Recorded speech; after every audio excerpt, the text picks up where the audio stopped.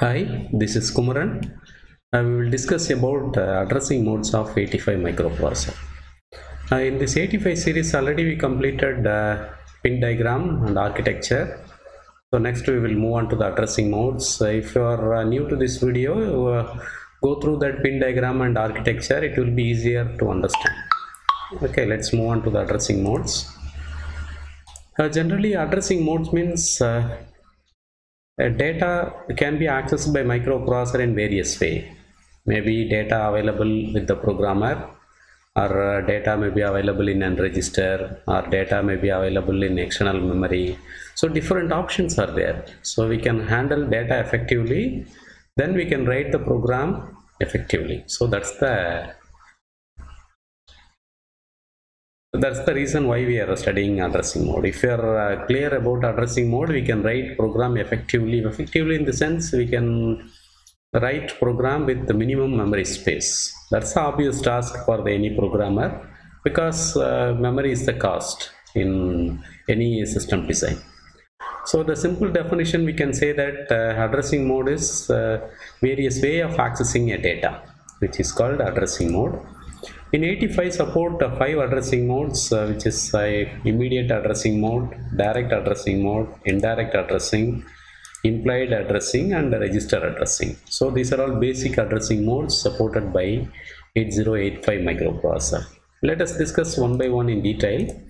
Immediate addressing mode means it is defined that the data is part of the instruction or operand, you can say, will be part of the instruction itself. So this is the most efficient way, because no need to access any external memory or any other register.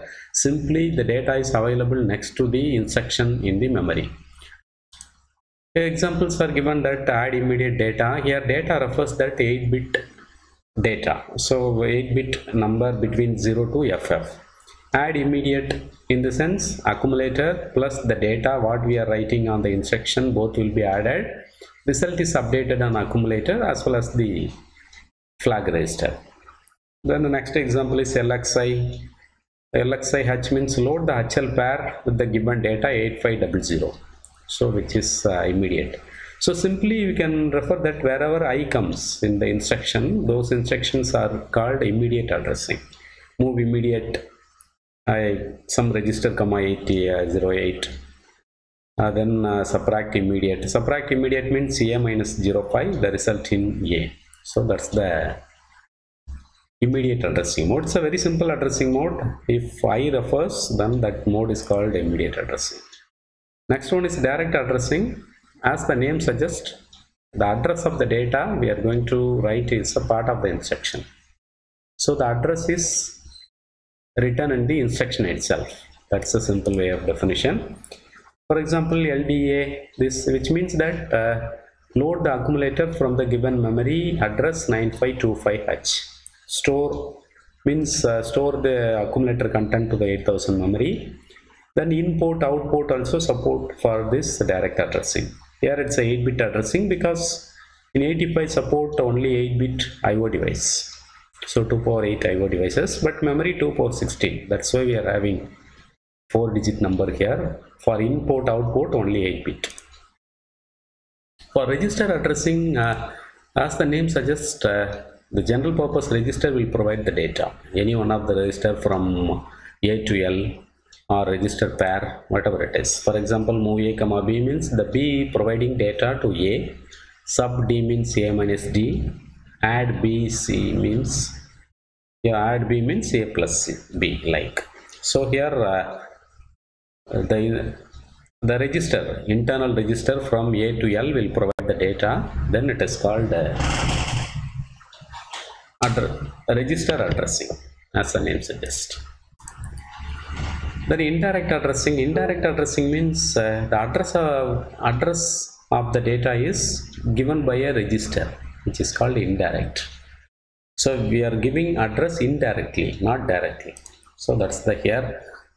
Here a simple way you can say that move A comma M. Here M refers memory, but HL pointer will give the address of memory where we are going to access the data.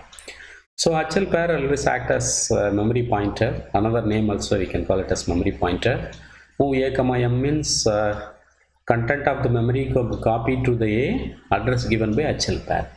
Then another example, sub m a minus memory content, address given by HL pair. Then the compare m means a and memory data is compared, but address given by HL pair. So HL pair will act as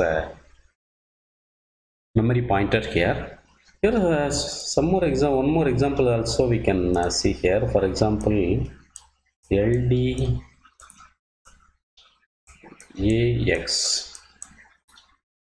LDAXD, which means that load the accumulator address provided by DE pair. So that's the LDAX. STAX also. So here the DE pair will act as a memory pointer to provide the address. So that's the indirect addressing. Now finally, the implied or implicit addressing. It's a very simple way of addressing. The operand is not at all specified, which means that it is inherent.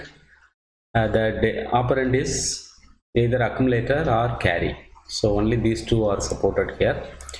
For example, the complement accumulator, which means that accumulator content is taken once complement. The input also accumulator, output also will be available on accumulator. That's why it is CMA. CMC means it's a complement carry. RLC means rotate accumulator left.